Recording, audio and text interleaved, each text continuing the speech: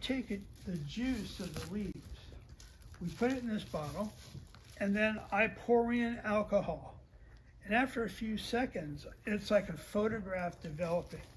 The protein that's in here from the plant leaves, and we're talking plant protein here, right? That's what we all like. So the plant protein suddenly coagulates into a big white mass. And it's perfectly edible. Starvation is not a problem of calories. There's plenty of calories in the world. Cassava, sugar, all kinds of calories. The shortage is in protein. That's what causes people to starve in these countries. So if we can take any plant leaf, grind it up to juice, and just add alcohol, and now we have perfectly good plant protein for people to mix into their food, well, there goes starvation. Gone. Now, the thing about this is, so we have the protein, we strain it out. What do we have left in here? Alcohol. And? Carbohydrates.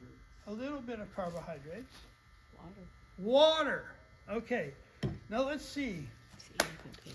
What technology will separate water from alcohol? Distillation. So this only works near a distillery. Okay?